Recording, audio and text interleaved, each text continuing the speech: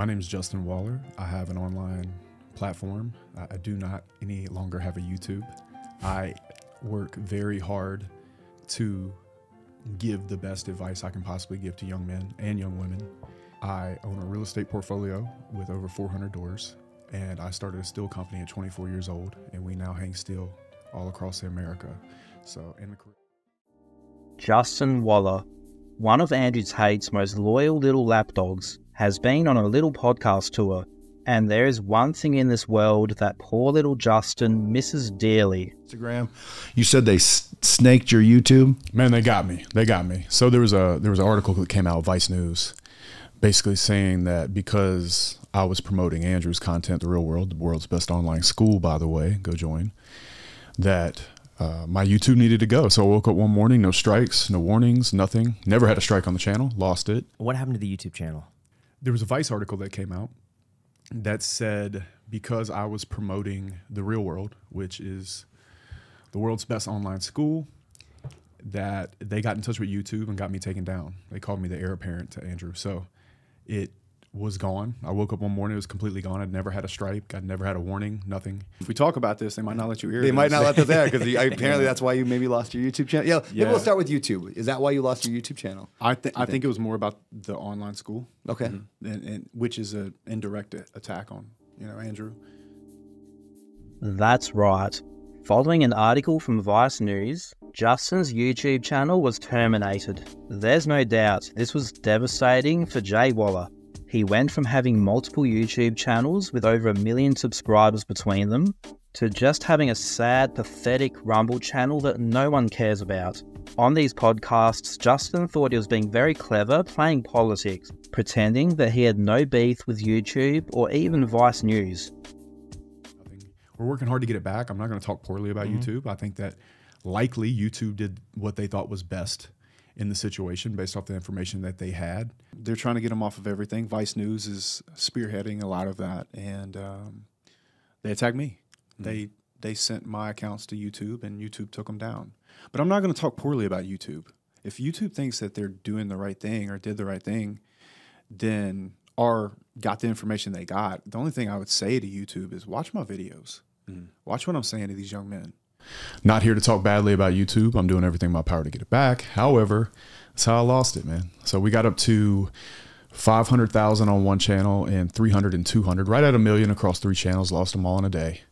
And so now we just have Instagram and Twitter and Rumble. Do you think they realize what kind of damage that does?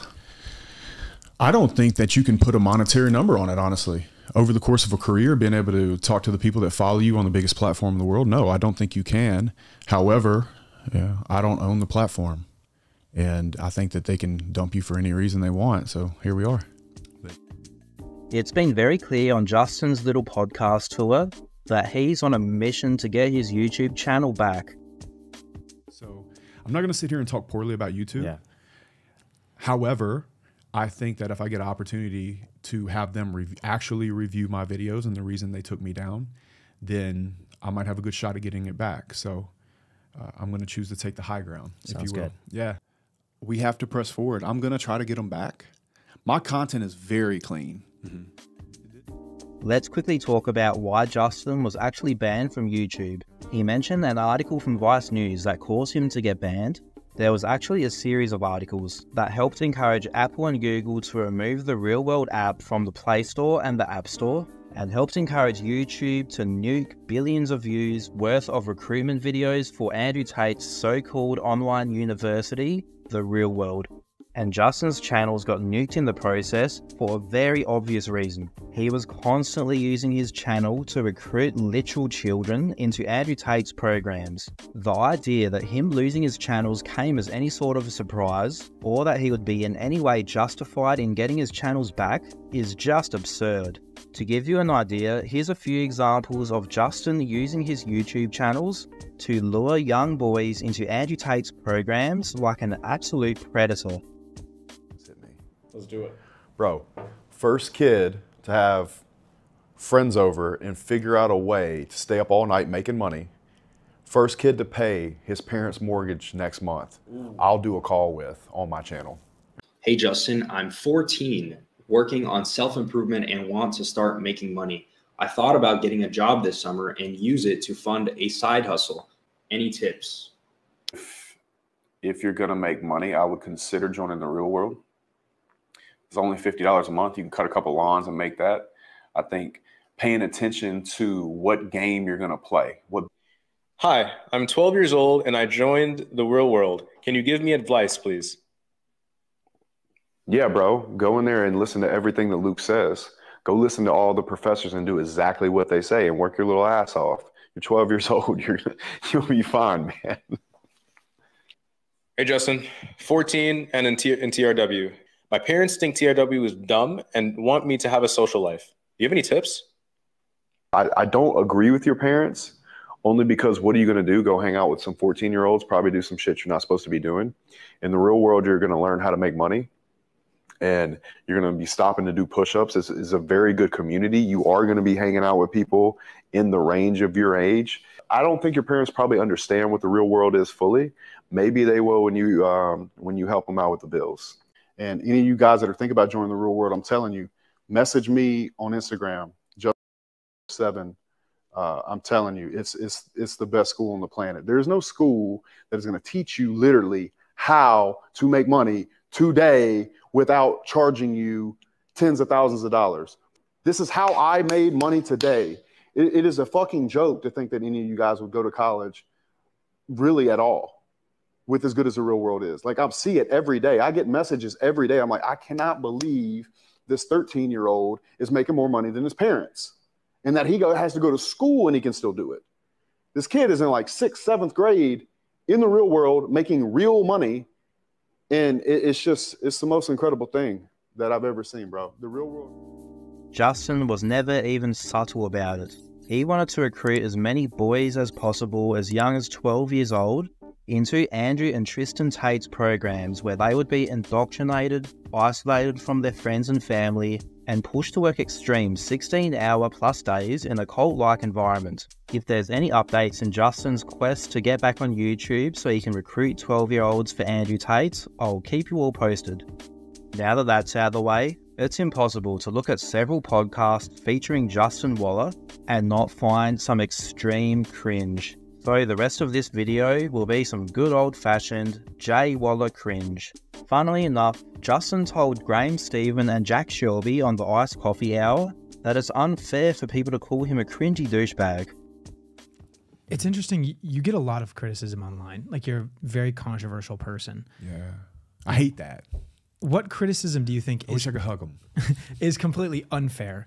And what's a criticism of yourself that you think is fair? If you were to criticize yourself, something you think you can work on? I think it's probably unfair to call me a cringy douchebag. I think that any person that if they got to actually spend any time with me would realize that's not true. Justin shared some of his business expertise with Brandon Turner. He told us what the benefits are of hiring people to work for him that know him from social media. When somebody comes to work for me today, they already know me. Yeah. They want to work for me. They believe in me and my cause. You know, like that camera guy that's behind you. Yeah. That kid works 24/7. He doesn't know what day it is. He doesn't.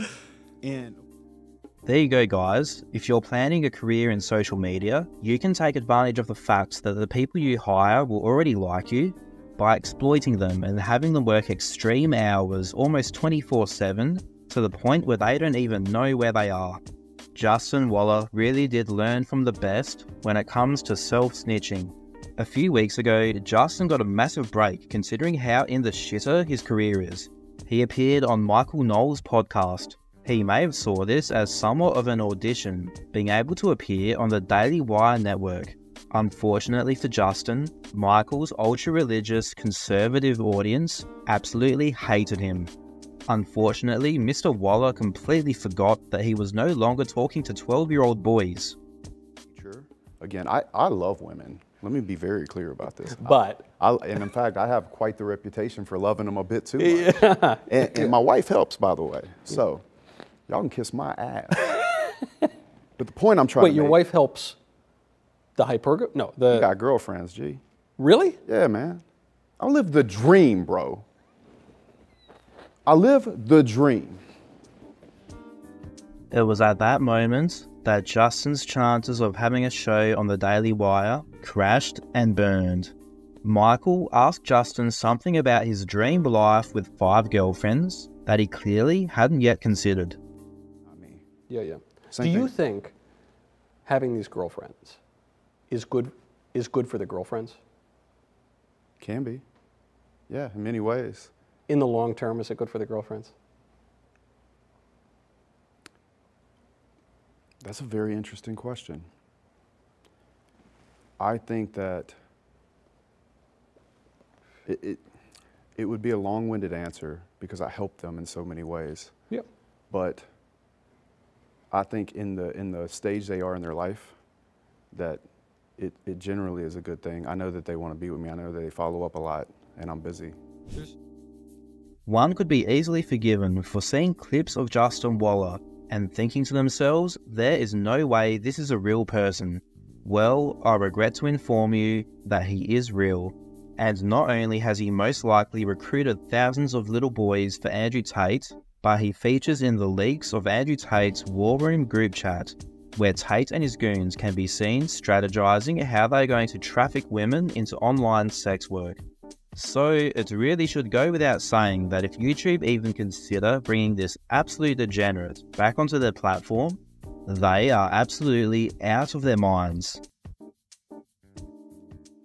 I live the dream, bro. I live the dream.